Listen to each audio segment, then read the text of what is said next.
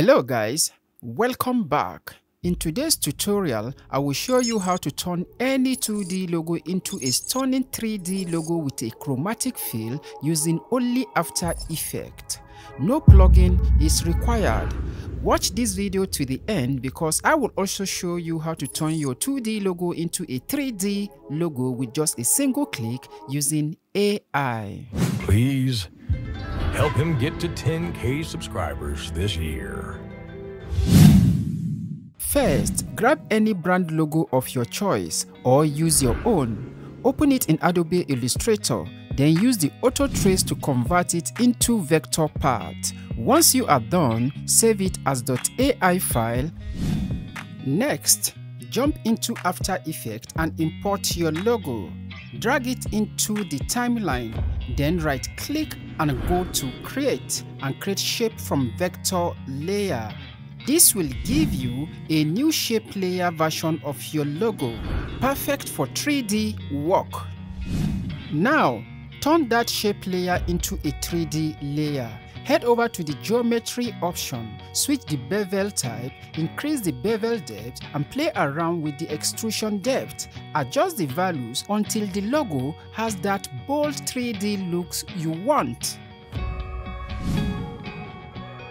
Under material option, turn on cast shadows and increase the reflection value. This will help the logo catch light and reflections, giving it a realistic feel. Add a point light to your scene. Make sure cast shadow is enabled and then choose a light color that matches the mood and style you are aiming for. Here is where the magic happens. Import a colorful chromatic image into the timeline. Right-click on it and set it as an environment layer. This will instantly influence the reflections on your 3D logo, giving it that dynamic chromatic shine. If you have more than one shape that makes up your logo, apply these settings to relevant shape layers. Finally, add some motion. Animate the logo's position or rotation with keyframe to bring it to life.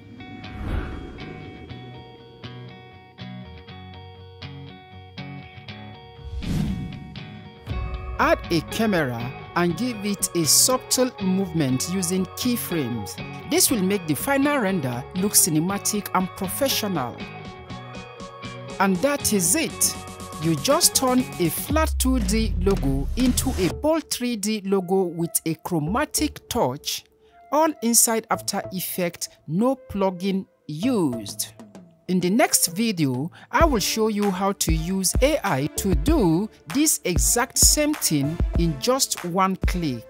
You don't want to miss that. Until I see you again on the next one, my name is SSB Otaru for Motion Digit Studios.